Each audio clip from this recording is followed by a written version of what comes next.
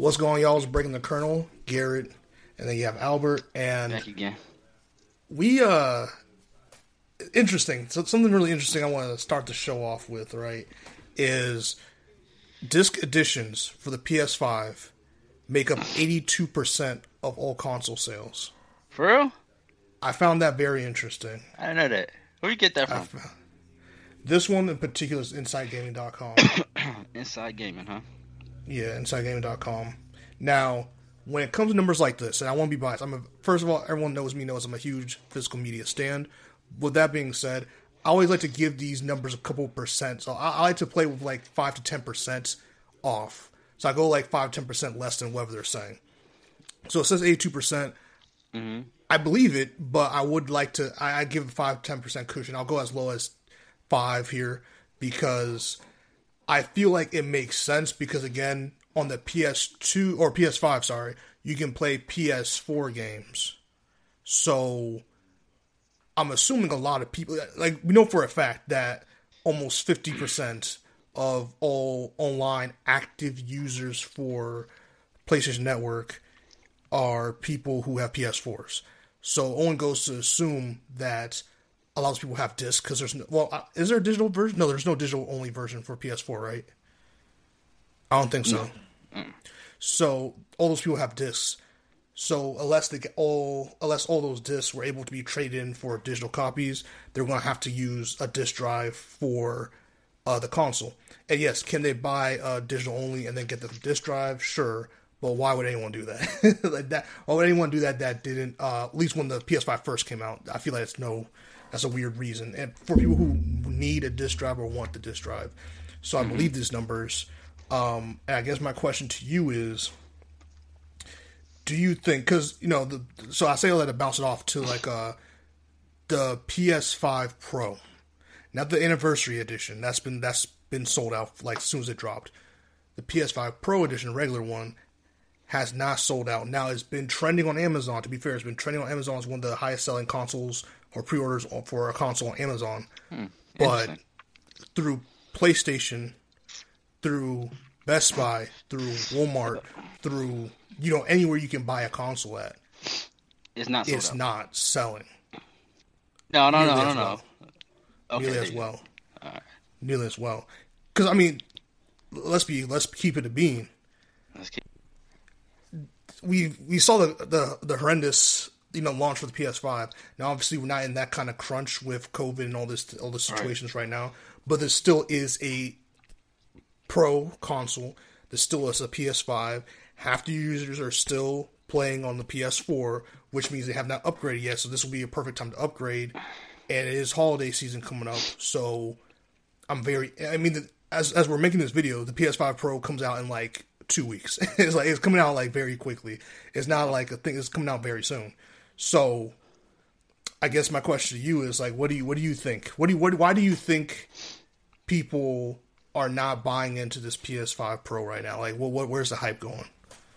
So, okay, the question is, why do I? Okay, so I think you're basing your question off of it not being sold out, and I think a lot of people are looking at it and saying to themselves, it's not sold out like the PS5 sold out. That must mean it's not in demand or as much in demand, or it's not as sought after, or it's not as it's not as good. So I mean, I understand that train of thought, but I would say, it's not going to be as hyped as the PS5 because it's not a new console. It's a new version of an existing console. So like, it's not a new generation. It's not PS6, so it's not going to be as much hype. Like, I don't think there was as much hype for PS4 Pro as there was for PS4. Like, I don't think there was as much hype. Like, going from PS3 to PS4, that was big. Going from PS4 to PS4 Pro was like, if you have a 4K TV, I guess, kind of thing. I feel like it's like that. So like, I don't think people should expect the same level of pandemonium over a PS4 over a Pro versus the next generation of consoles. So that's my opinion. And I think people saying like, oh, you can actually buy one now. Like, it's not sold out. It's not like a bunch of scalpers. It's not a bunch of bots. It's not a bunch of people selling the regular PS5 Pro for like $1,000 on eBay or $5,000 on eBay. That must mean it sucks. So that must mean it's not selling. That must mean it's failing. No, I don't think so. A, because of what I just said, and then two, because Sony, we're not in the pandemic, so they could have actually beefed up the supply to meet the demand. That's one. So if they beefed up the supply to meet the demand, and then it's not going to be sold out, they're going to have enough to sell through the holiday season, which is what it should be. That's what it should be, even if the console is in demand. It just didn't happen the first time because of COVID. So I think that's not really going to be indicative of how successful it's going to be. That's my opinion. So yeah. No, I think those are two good points. It can still fail, though. Don't get me wrong. But yeah, go ahead. Oh yeah, it could. But no, I think it's two valid. Those are two valid points. I think one. So I kind of on the opposite train of. And don't get me wrong. I own a PlayStation 5, people. I am not. The only reason why I would root for this to fail is for the sole reason that I think fully digital, no choice, is what this is trying to lead to, and it's a very dumb decision. Especially since, again, 50% of your user base still has discs, which means if you do the PS6, and they haven't bought the PS5, and they're probably just going to skip out of it at this point, if it's 50%. 50%? Say that, what's the static percent of what? People are active PlayStation Online users have a PS4, are playing on PS4, not a PS5. 50%? Bro, a lot of people. It's a lot of people. And I got this from multiple sources, so that's when we did the episode a couple of weeks ago. I gotta look that up. I didn't know it was that high. I thought it was like maybe a third. 50%? No, a lot of people. A lot of people. Okay. And I say that, and again, like I said, I like to give 5-10% less than what those numbers usually are, because, like we said the other time, I believe, like, what does active use, like, you know, there's certain little tidbits with that, but either way, I would say like around 40% is still 40. Anything 40 plus, anything 30 plus is crazy, but damn near 50% of your audience or active users are using the PS4. Now, granted, that could mean they're just using it as like a Blu-ray player still. There could just be like, you know, or that's what they intended to use it for, because the PS4 came out a long time ago when people were still buying like Blu-ray players. So it could be like, you know, oh, we just use it for that. There's no need to upgrade. That is a possibility. That's the same thing I have with the PS3. People bought it for PS2, PS3. People just bought it for that reason. Like DVDs, and then obviously PS3 with the Blu-ray player. So there is that aspect, and you do have to create like a profile on your PS4 anyway. So now, would you have PS Plus? Probably not, but you never know. Like, people can get into gaming that way. So I'm just going to put a certain percentage of that into that category. That still leaves an overwhelming amount, and I feel like to go fully digital, which for obvious reasons they're trying to do it. If your people have not transitioned to the PS5 yet, and it's been long enough where people can get it if they want to, introducing a more expensive console is not going to get people who thought $500 was too much. They're definitely not going to jump on $700 and something plus dollars, especially an extra $80 to get their disc drive. Now, again, the only reason why I wish they did a disc drive version of the PS5 Pro, like disc drive included, is I would like to see the numbers. To see if people would have bought that. That's what I would have. I would have been interested to see that, because again, a lot of their user base still have physical discs.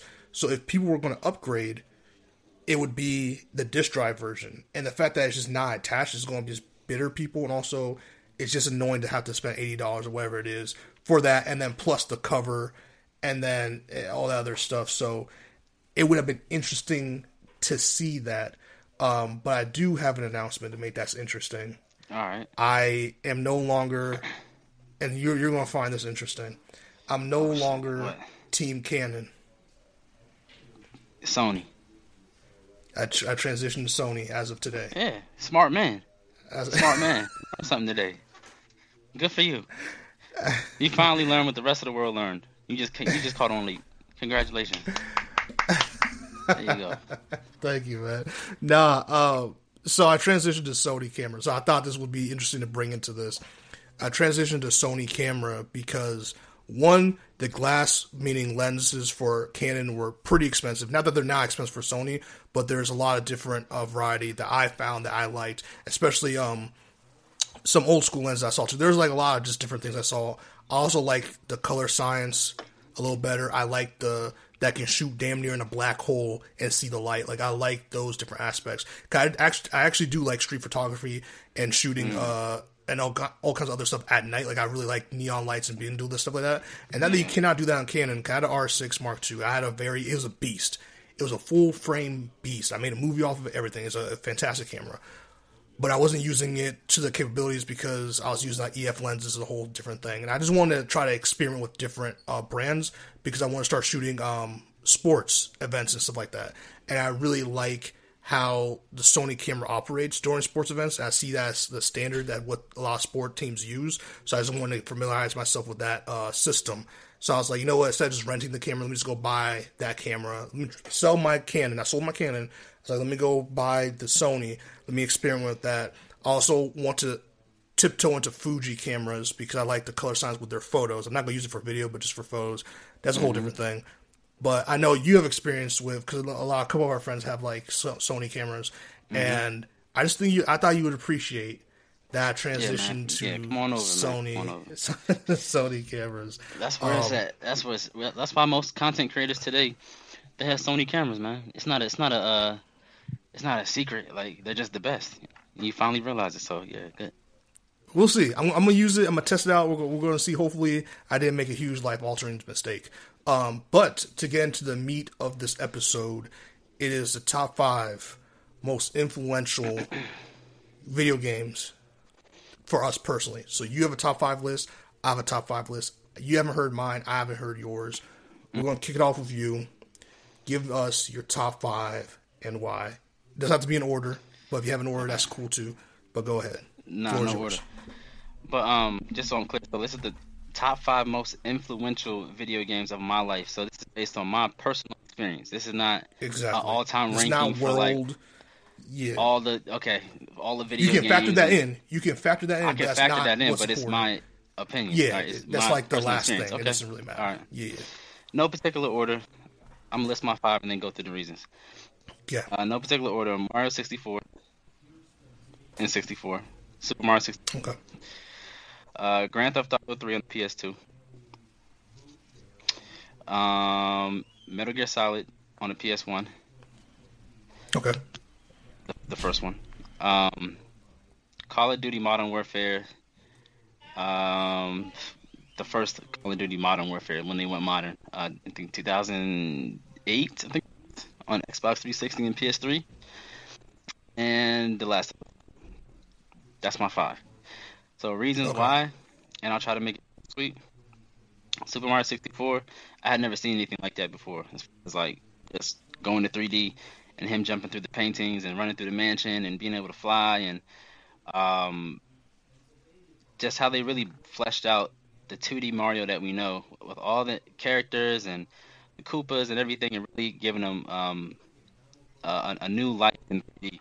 Seeing that as a kid, as a little kid, you know, being 6, 7 years old, going to Toys R Us and seeing that for the first time, I never forgot that experience, that feeling I got when I saw that, just blown away by the graphics. So that's Mario 64. GTA 3 on the what was it, right, in New York. So that was that was a game that my parents. It's probably because like it was so many parents that were trying to ban the game, and then my mom was like, "I'm not buying you that game," so I had to like finesse to get my dad to buy it, but not tell her, and then I had to like get good grades so he can get it for me, and then sneak it in. And then when my mom came home, I had to make sure I turned the game off and hid it under the bed. Like that's how I had to play GTA 3. But I liked it so much because like it was like that. Like I wasn't supposed to be playing that game when I was 11 years old, but just the fact that like. Not the violence and all that, but just the fact that like you could like steal a car, and not just you stole a car, but that you could flip through radio stations, and they had like real radio stations, and like the songs, they had real music on there, and then like they had fake talk shows, but it was really funny, and like being a kid and hearing like all these all the pop culture and hearing like the social commentary, it was just crazy to me. The world felt so lived in because of that, because of the music, the talk shows, the radio station really sticks out when I think about Grand Theft Auto 3. It's just how the world felt, and the billboards, the advertisements, the just people, the conversations when you bump into people, when you run into people, they just put a lot of for the time, they put a lot into that game to make it really feel lived in, made it really feel realistic. So GTA 3 was one of the best and most influential games to me. Metal Gear Solid for the PS1. That game, like, and majority of that game, I'm not gonna lie, my older cousin, I watched him play that game. I might have played like a couple hours, but he played majority of the time. 'Cause he was older than me. He didn't want to share the controller, so I didn't really have a choice. You know what I'm saying? It's like seniority. So like, yeah, like he wasn't trying to share the controller. He wasn't trying to like let me play. I played for like a couple hours, but I pretty much watched him beat that game. I sat there and watched him play that game from start to finish. It took us like a week to get through it, and just the way that game utilized like the radio, like the radio system where you had to call people on and you had to tune into the certain frequency to call different people, the Miro, and then like the whole scene with Sniper Wolf stuck with me. That boss battle with Sniper Wolf and how you finally had to out snipe her, and when you hit her, like she was, and then you got to, basically hear her last words as she's dying. Ocelot, tough battle. The one mission that used the remote controlled Nikita missile. Just stuff that you hadn't seen in this is PlayStation 1, so the graphics are pretty shit.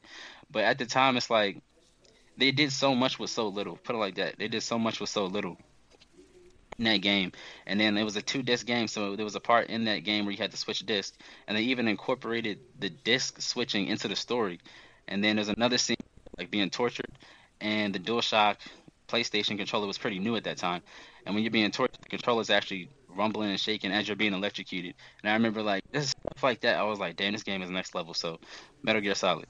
Call of Duty. I would say Call of Duty was big for me because like Which Xbox. one though? You can't just say the Modern whole Warfare. franchise. Modern Warfare. When they first Okay. went modern, so it was like, Call of Duty started off as a like So Call of World Duty War 4. One. I guess it was 4 then, right?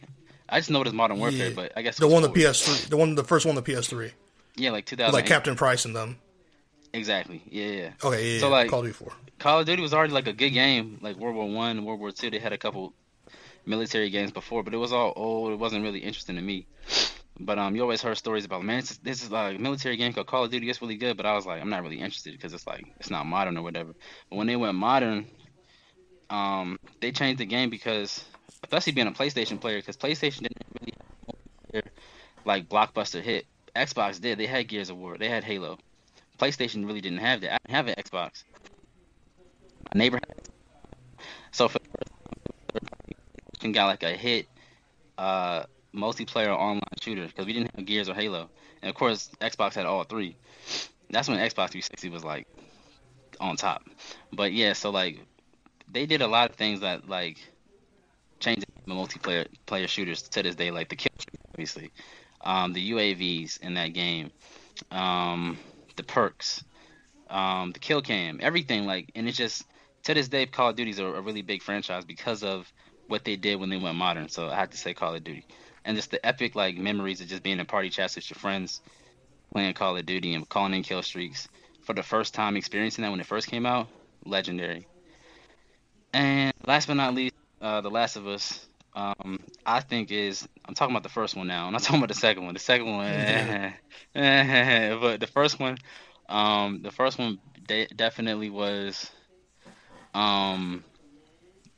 something that I didn't know a video game could be. Put it like that. I didn't know a video game could be that.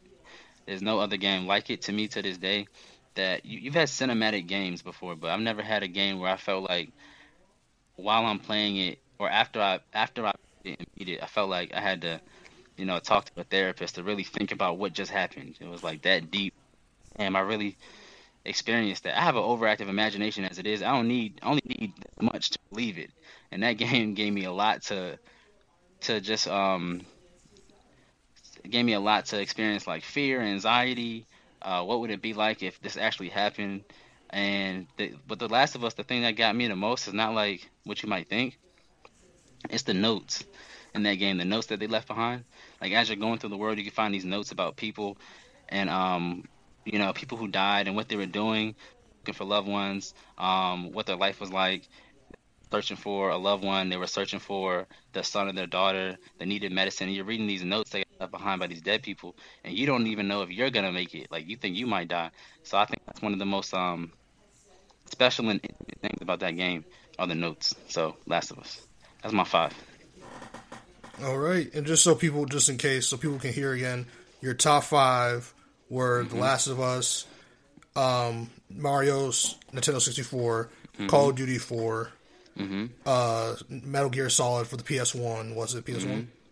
PS1. Then Yeah. what was the last one? GTA 3 PS2. GTA 3 PS2. That's solid. That's solid. I left Call of Duty off. Why? I was thinking about it. I was really thinking about it. But these 5 I put, I feel like I saw it. I do agree with Metal Gear Solid. I think that was a really good choice. That was a sneaky one. I wasn't sure if you were going to put it in or not, but I felt like that fit in with you. And I know how you feel about The Last of Us, so I 100% agree with The Last of Us because I already know that. Yeah, poster for those that are on Patreon watching. They earned that. They earned that. The Last of Us was really good.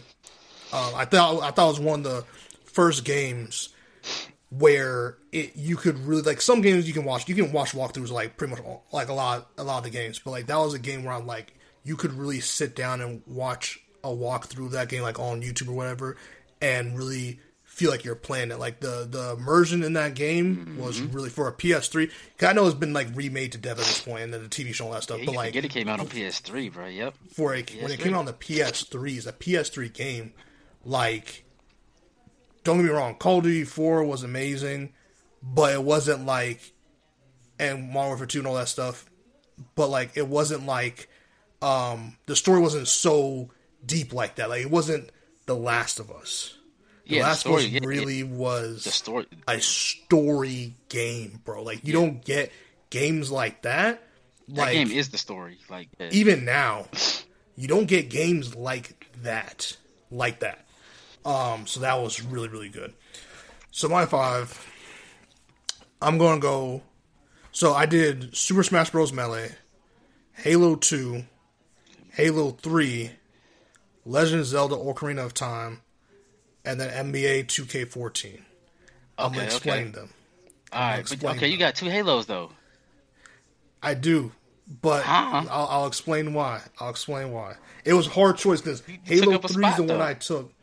Halo 3 is where so I was going to use Call of Duty Modern Warfare 2 is where I was going to put where Halo 3 is, but I'll say why. So let's start with NBA 2K14.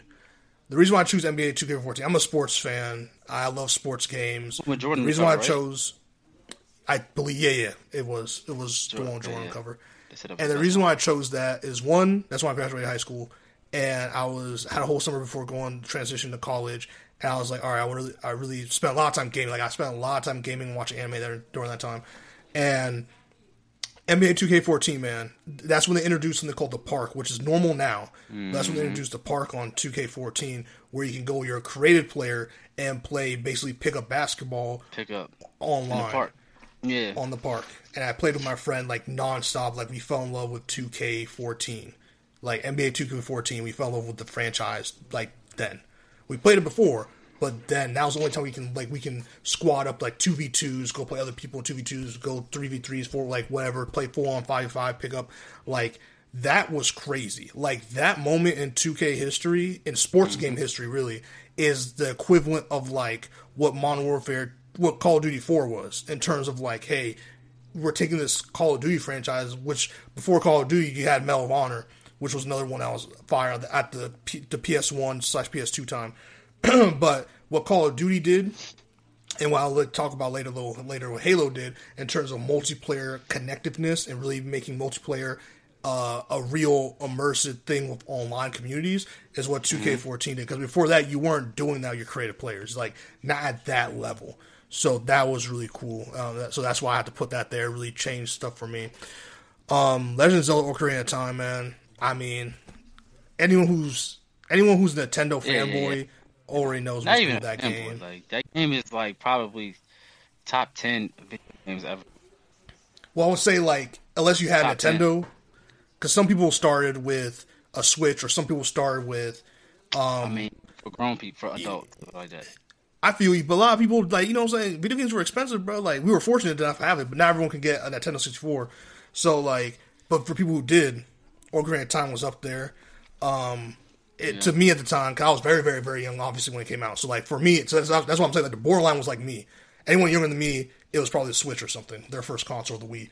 But, so, yeah, in the sense of Ocarina of Time, man, it was like a horror game to me, because some of the aspects were, for a kid, some of the aspects were like, yo, this is scary going in this cave with these spiders and, like, this volcano or this and that, like, and you're by yourself, and it's not like games now where you have these cutscenes, and there's actual dialogue, and there's acting, and there's motion cap. No, it's just like a bunch of people who could not speak, and then like, you know, reading stuff, and then you're going through all these horror things by yourself, and the music, the soundtrack was amazing. To this day, I still bump the music. I actually bought the Ocarina from the game. I have the actual Ocarina in my house, so that's just how much, like, that's how much that meant to me, and like, yeah, it's just one of those OG games where I feel like it blended horror with action adventure and music. Like, not just horror music, but like just so many different types of melodies and music that I felt like it just blended so many good things together that really propelled me into really loving video games even more. So that's why I'm putting Ocarina of Time there. Now I'm going to talk about Halo 2 and 3. I put both of those on there. This is the reason why I put both of those on there.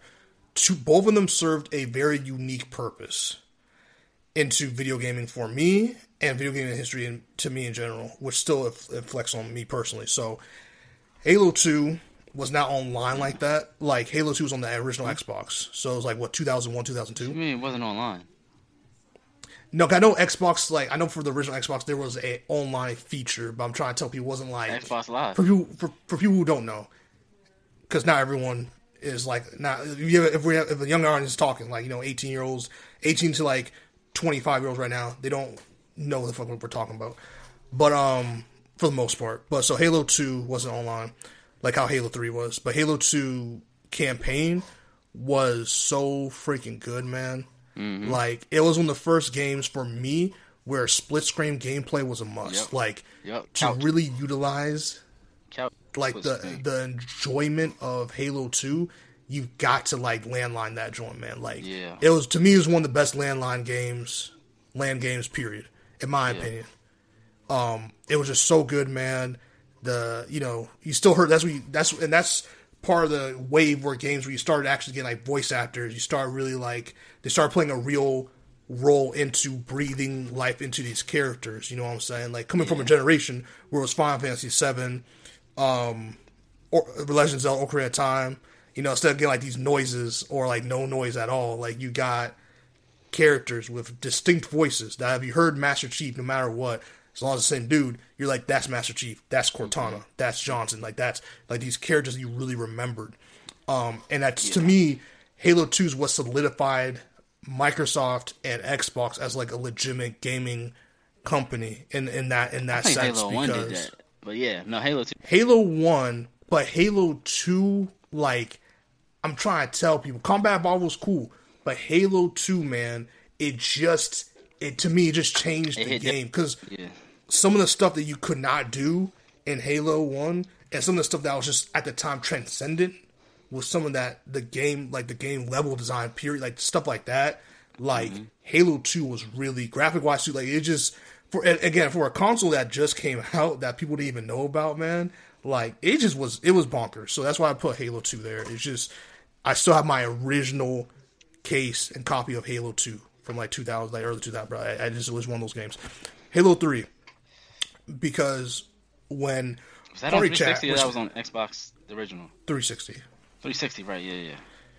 Because that's when Party Chat really played a role. You had these multiplayer games where you can create levels. You can create levels, man. Like, you're telling me I can pretend like I'm a dev. I can create a whole level and then invite my friends and we can play custom games. Like, it was just something that's like, how did you even like, because you look Halo 1 and 2, you're not thinking that's like, to take that next step and that will be your step, is where you can damn near create your own, not even damn near, you can literally create your own level. Like, they provide the bare minimum that they literally need to create, just basically to program it, and then you can go from there and kind of like create your own. You have all this station has Warthogs, this station has this station has that, you know, the energy source will be hidden here, and then you can create that whole level, create your own game with your friends, and then jump in and play. That's revolutionary to me, because to this day that I know of, to it that I know of. No other game has done it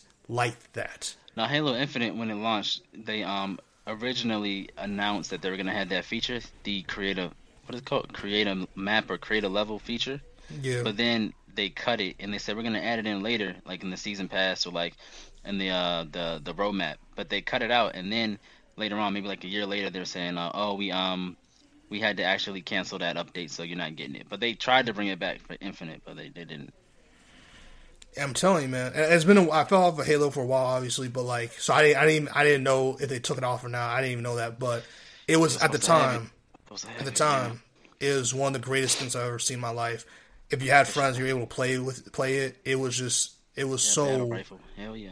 cool. It was so cool. So that's why Halo 3 has to go there. Obviously, the campaign was just, it was crazy. It was great. People were buying Xbox 360s for the sole purpose. Because not everyone bought Xbox. The GameCube came out there at that time. A lot of people bought the GameCube. A lot of people, the PS2, one of the greatest consoles of all time, was existing. Like, Xbox was the new kid on the block. They didn't have no Halo. They didn't.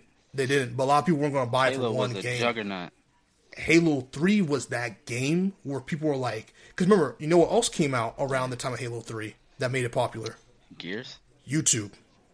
Oh, yeah, Red versus Blue. Right. Red, yes. Yeah. And so people were watching that and was like, bro, that's... Yeah, I need to buy... Like, I was one of the people... I was a Sony fanboy, Nintendo fanboy. Was like, I need an Xbox 360 immediately. I played Halo 2. Bro. Cool. But I was like, I'm not going to buy a whole... As a kid, especially. I don't have my own money like that. I'm not going to go buy a whole console just for one game. No, Halo 3 was that game. If a game is good enough, I will buy a console for one game. Actually, I bought the Switch for one game, Smash Brothers. I wouldn't have a Switch if Smash Brothers wasn't on Nintendo. Very true. I'm an adult now, so yeah, I would do that. But like as a child, like as like 13, like someone whose money was not in their own hands, really.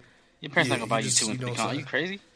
Yes, but that console, I worked hard that summer. Right, that console, I was locked in, and to this day, I'm proud that I'm one of the only people in my friend group at the time, to this day, that had never got the Red Ring of Death. So, for real, shout out. Never did, man. Damn, you still I put hours into that joint. No. I traded in for the Xbox One or something, whatever the next gen was after that. So Halo 2 and 3. And then lastly, Smash Bros. Melee, bro. Smash Bros. Melee. Yeah. I put so many hours into that game. And this was hard because it was between this and Skyrim. Because Skyrim is the only RPG that I can say I actually really love to death. But Super Smash Bros. Melee, man, made me fall in love with the series. I did play the Nintendo 64 version. I liked it. I didn't love it. Probably because I also didn't like the controls that much on the Nintendo 64 for that game in particular. But Melee, bro, for the GameCube, to me was cool, man. It introduced so many characters I didn't know, bro. Like, that's how I got into Fire Emblem. And, like, I always obviously was a Pokemon fan, but it was really cool to see Pokemon there, like extended Pokemon. Like, you had Star Fox and his guys, Samus and Metroid, obviously again in the Nintendo 64 version. But seeing it, yeah, and Captain Falcon, Ness, like so many iconic characters. There's a reason why, like you just said about your Switch, like there's a reason why people buy Nintendo consoles either for Mario Party or some kind of Super Mario game, and then the Mario Smash Kart. Bros. That's why Mario Kart too. Like it was like, okay, I might buy it for Mario Kart, maybe. I'm definitely buying it for Smash, so I may as well Mario Kart. That's how I looked at it.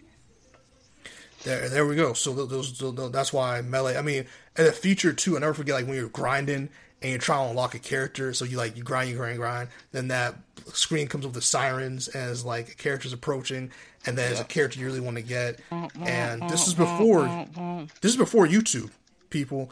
This is before YouTube. Yeah. And I say this is important because this is when you had to go on your website.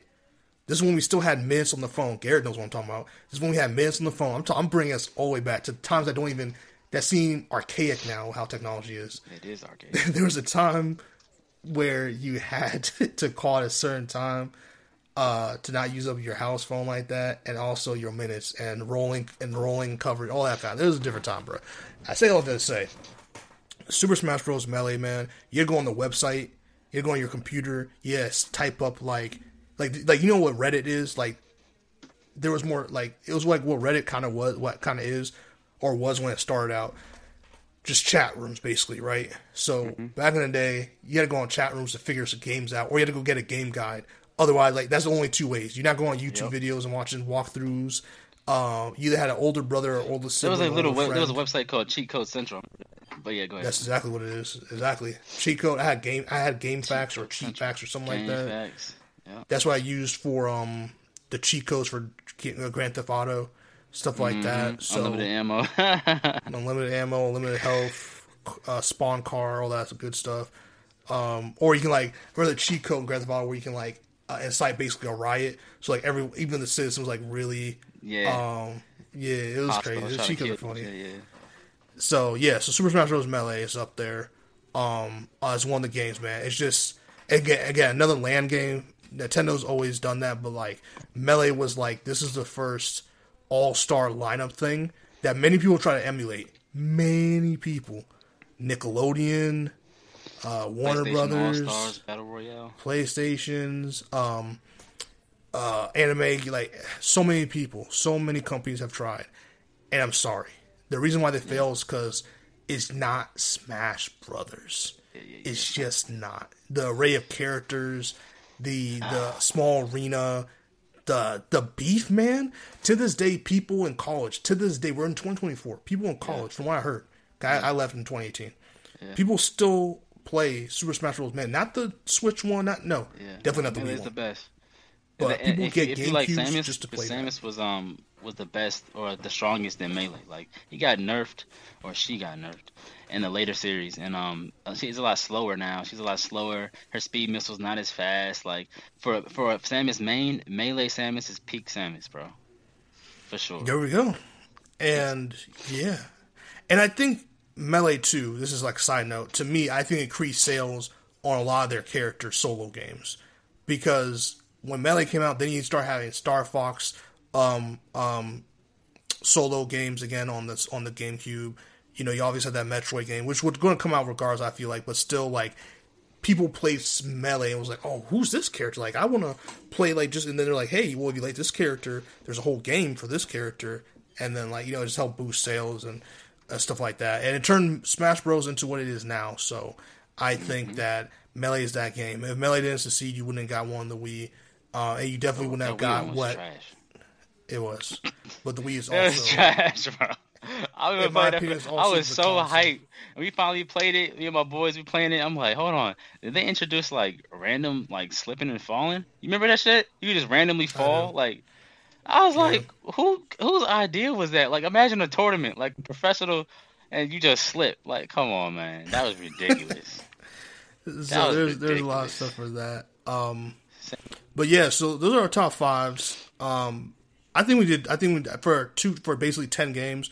First of all, I like that we each had different fives, which wasn't on purpose. We could have came in here with very close ones, but I thought it was nice because there is an age gap between us, so I thought it would be interesting to see like what yours would be versus mine. Because yours could have easily had more Super Nintendo games if you wanted to, or like more Nintendo 64 games. Because mine would have to like literally be after the like kind of after the wave.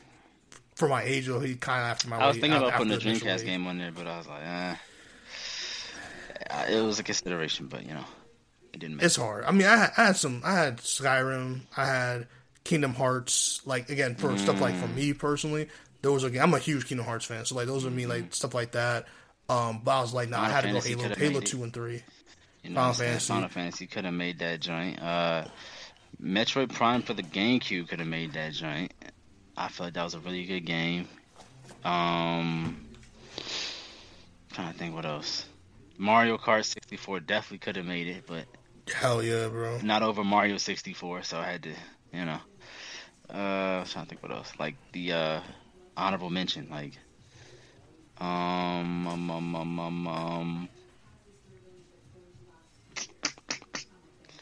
honorable mention.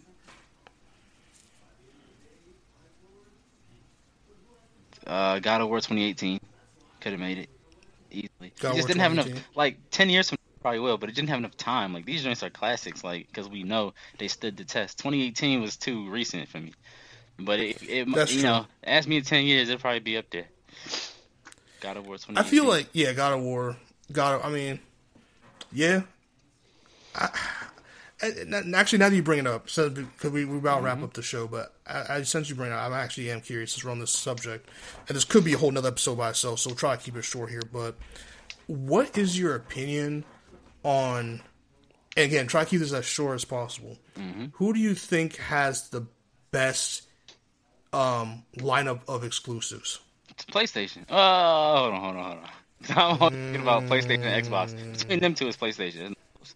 But Nintendo just everything Mario sells. So they got Mario Tennis, they got Mario Party, they got Mario Kart, they got Mario and Luigi, they got and then even things without Mario, the Kirby's, the Metroid, they're coming out with the new Metroid game. So I mean like they're exclusives, but like they don't have much outside of the Mario family exclusives. And I put like Kirby in the Mario family. I put what's the name of that? Oh, why am I drawing a blank here? What's the Ike? Come on now. Ike, you talking about from? I didn't play that. Is that Fire Emblem or is Ike from someone else? I'm not thinking about Ike or Anyways, but yeah, okay. The Mario family, I consider them all in the Mario family. Wario, You talking all about those Donkey guys. Kong?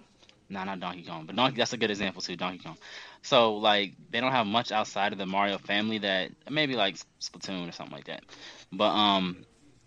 But they don't really need to because the quality of the Mario family games are so high, and they always sell so well, they always score so well, like Metacritic wise. They're always at least the 8, usually the 9s or 10s. You know what I mean? So they don't really the quality control is so good, they don't really need much outside of the Mario family. But I do kind of put an asterisk, like a knock on it a little bit, because it's like, oh, it's just Mario a different way with them. But with PlayStation, they have a lot more variety in terms of different well, not different genre again, because PlayStation specializes in story driven cinematic single player cinematic story driven games. So like within that, you have your Horizons, you have your God of War, you have your Ghost of Tsushima, you have your Last of Us, you have your Uncharted, you have your Spider-Man, you have your what else you have? Ratchet and Clank. Like the list goes on. Like Astrobot now, they even introduced him. So you have a lot more variety. It's not like they're all spawning from one character or one franchise. Like they have a lot more variety. But then PlayStation and Nintendo, if I were to compare like the Mario family versus everything Sony has, who would I put in front? Damn, that's a hard one. It's like it's a different way to skin a cat. You can do it this way or that way. Like I can't say one is better than the other. It's just different. You know what I mean? It's just different. I'll say this. 'Cause I'm gonna be the grown up in the room. I'm gonna make a decision. I'll make a winner. All right. I am going with Sony as of 2024. I knew he was gonna say that. There's a reason for this. One, Nintendo have been making games for a minute, so don't get it twisted. I was thinking about Pit. For a minute. But go ahead. Pit. Yeah. So, but yeah, for a minute. But the reason why I'm giving Sony the edge, and this is going to be something that can always really be ongoing, but the reason why I give this to Sony right now is because I think that Sony saw, okay, especially early Sony saw, we're not going to be Nintendo. We're just not we're not going to be them. Okay. Because again, the early games, you listen to one of them, Metal Gear Solid would never. Snake is on a Smash Bros. Game for some reason, but other than that, you're not getting something like that from Nintendo, which is fine. They're not. That's not their wheelhouse. They don't care. Like they're doing their thing. That's fine. There's nothing wrong with that. Mm-hmm. But Sony has always not only have they pushed it with the narrative games, but they've had to do it with their hardware as well. Because, yes, like imagine The Last of Us, which is a great story regardless and all that stuff. But imagine with graphics of like, you know what I mean? Like imagine with like PS2 graphics in the time of the PS3/PS4. Like That's my problem with Nintendo. And I know that sounds like it's two different issues, but to me it's not, because again, you have to evolve. The fact that they're willing always to evolve their hardware and their graphical capability and push it to the limits for their games is what helps makes their games to that next level of not only like ingenuity, but also just like, you're not going to forget it. Like, despite the reception of The Last of Us Part 2, it was a gorgeous ass video game. I like that game, bro. Gorgeous game. I'm a fan of that game. I just think they should have made a few different decisions. That's all I'm trying to say. But all in all, yeah, that game was the shit. It was a very beautiful game. Yes, and they had to do that. Not had to, but you know what I mean? Like, they did it because they're like, yeah, what's the point of making this a really good game like that, but not pushing the boundaries of how it can look? Like, I want this to be an experience, because when you make it something like that, it's like it does something that other old games couldn't do as well because of the graphics. It's like these things look so realistic now that you can really immerse yourself into these worlds, and they don't sacrifice story for the sake of that. Like, it could be easy to just be like, oh, it looks realistic, but the story's ass. No, they're like, we need our stories to be here and our graphics to meet it. It has to, or else what's the point? And I like that approach because I feel like you can keep pushing the boundaries of what video games can become. I mean, there's another poster you have for people watching that's Uncharted. The Uncharted series has done stuff as well. The Uncharted series could have easily been on this list. It's done a lot for video games in general, like especially Uncharted 4. That's a gorgeous video game, bro. And gorgeous video games. To this day, a very gorgeous video game. So you have these games, man, and Sony also, the voice actors. Like, that's the thing, like, they implement so many elements into what modern game making is now. The voice actors, the motion captures, the environments, like I said, they're basically making movies except video games. That's literally what they're doing. Especially with it's not easy. Yep. God of War, 2018, God of War Ragnarok. Come on now. Very gorgeous video. From what the game used to be in conception of it to what they made it now with the transition, is crazy. And the original games are all fucking amazing. But I'm saying, like, to make it what it is now, it's different. It's just different. So that's why I'm giving the edge. And there's no knock on Nintendo. They make amazing games. But let's be honest, like, a lot of these games, as successful as they are, they're always going to sell. But it's pretty much, okay, here's Mario Kart from a lot of these Nintendo 64 games. How do we just tweak it and modernize it? No, Sony's like, how do we make an experience? Like, how do we make that you never different, had before? like different Ghost, games? that came out of nowhere. Ghost of Tsushima? Ghost of Tsushima. I was like, what's this going to be like? And then I played it. Gorgeous game. Yeah. And there's been like 2-3 games that try to copy that joint. Couldn't do it. Yeah, man. And so you see that Black Myth Wukong. I know that's not exclusive, but you know what I mean. Like, I haven't played it yet, but I heard it was good. I haven't played it either, but like, just, you can't run that on. That's another thing. You can't run that kind of game on Nintendo. Would blow up, bro. It'd become a bomb. So you have things like that where it's like, yeah, we'll see. But we'll see. But yeah, so that's why I give it to that. But anyway, that being said, we appreciate y'all for listening, man. Don't forget to like, subscribe, comment, all that good stuff. Garrett doing his thing. Again, good list. I really like that you put Metal Gear Solid in there. I think that's a sleeper. And I hope I don't know if they've really done it like that, but they really need to like revamp that franchise, bro. Like, I know because Kojima, I know the situation with all that, but like, at least remaster it. Like, there's some games, people don't understand. A lot of these remaster stuff, they have a whole catalog. There's a whole catalog of PS2 games that if they ever got remastered, bro, they would chart again. Because a lot of people forgot. A lot of people weren't even alive for those games that are gaming now, especially, and also this has been forgotten about. There's a lot of games, man. I'm talking about Midnight Club. I'm talking about, like, there's so many games, bro, that have just not seen the light of day ever again, that they got remastered or they continue the franchise. And I think that'll be a good way to revitalize the gaming community and video games, is to bring, not only just remaster, but like just bring it back, like, hey, like basically how they did with God of War, just like revitalize the franchise. I think there's a lot of PS2 games, man. Like, what's that one with the clown? They made a TV show off of it now, but what's the one with the Twisted Metal? Yeah. I'm very, like, there's a lot of games. PS2 catalog is deep. PS2 catalog is probably the deepest of any generation, in my opinion. Probably. I'm not gonna lie to you. Because that's you have to imagine, that's peak Capcom, bro. That's peak Capcom was PS2 era. Like Wow. Capcom with the Devil May Cry franchise, Mega Man franchise, Street Fighter. Like I know they're still making something, like, but, you know, it wasn't like trust me, like PS2 stuff, like it was like that. There's a reason why that console sold what it did, bro. Like there's a lot of games that if they ever brought to light day, I mean we still don't have a Mega Man. Like Mega Man just kind of died for some reason. So it's like there's so many games that just died. Never been like a really good 3D back. Mega Man. I don't think. Never. And they just refuse not to. But don't forget to like, comment, subscribe, y'all. See you on the next one. Peace out. And just